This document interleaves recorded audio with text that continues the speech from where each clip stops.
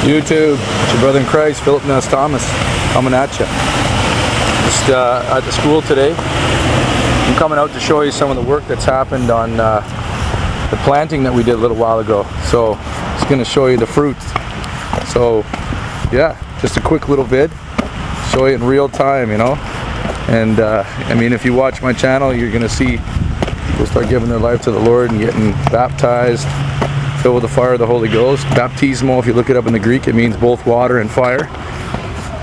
Anyways, yeah, so I'm just going to show you the fruit. Alright, and keep watching what God's doing in our lives and how He's using us for His kingdom. And you'll see real fruit, human fruit, souls coming to the kingdom, being saved from the wrath of God and being blessed to enter His kingdom. Alright, so check it out.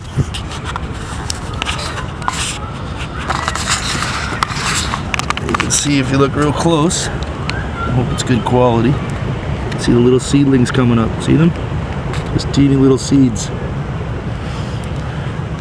It's really cool because I've never done this before. You know, it's kind of funny because I've never done this before, but I've done, you know, and I'm doing street preaching. So, and I've only been street preaching for about 5 months. I never really did that before. If you look real close, you can see little seedlings coming up all over the place, little patches over there. You see them?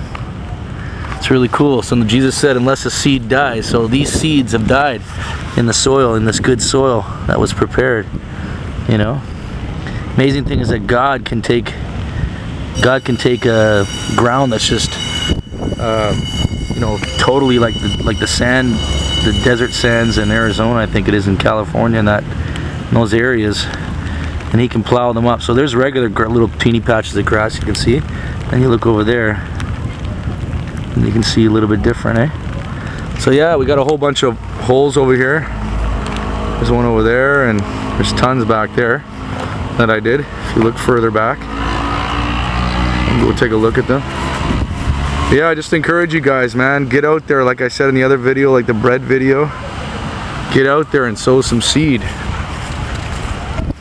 You know, get out there and sow some seed, man, and God will bless you. You know, so die to yourself. You know, the first part is living a consecrated life. You know, stop living for the lust of your flesh, and you know, God will speak to you on what things Satan has already captured your heart and, you know, done to distract your time. You know, filling up God's time that's your life, because your life is God's, and filling up God's time with, like, you can see all the seeds here, but filling up God's time, your life, with, you know, pleasures of the world and doing your own thing, you know. And that's why we live a sacrificial life. Like John 15:13 says, no greater love hath any man than he would lay down his life for his friends.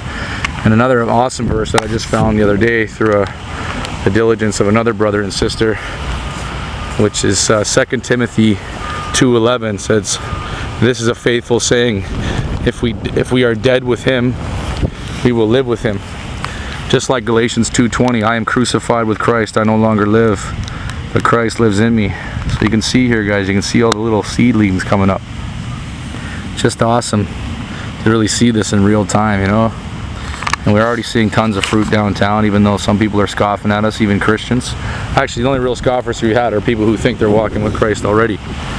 And haven't really had many other scoffers except for some drunken mockers downtown whose hearts are really hard, but we believe God can transform them too. Anybody can be transformed. Jesus said it's not impossible for even the rich man by His Spirit to enter the kingdom. So, amen. So, love you guys, man. You can see, just look at all the different plantings of seed all over. There's one over there.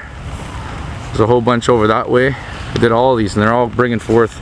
The seeds have died, and you know, we are the seed. We got to die first and then bring forth that fruit. We got to give up our life. So do it in order. Don't just try and go out and evangelize. I mean, I'm sure God won't reject any kind of attempt, but remember something, it's got to be, you got to die to you. You got to give up your life.